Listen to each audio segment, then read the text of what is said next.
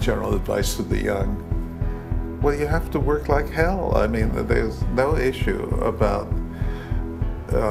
being a natural genius and then falling into opportunities that will support it. Nobody's interested in supporting genius.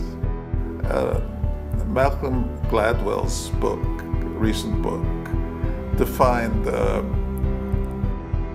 10,000 hours is the amount of time anybody has to put in to attain mastery.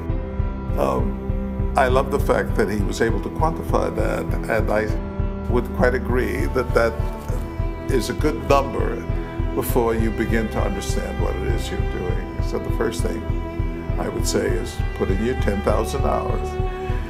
And after that, simply don't get stuck in your own belief system. Continue to understand the issue is not about style or what's going on at the moment, but things can be deeper, more profound, and more influential. And you can't stop looking. The only thing that matters is that you have to be engaged and consistent. And you can't give up, you can't be lazy. And outside of that, there's no guarantee, even with all of that you will necessarily succeed. But as they say, that's life.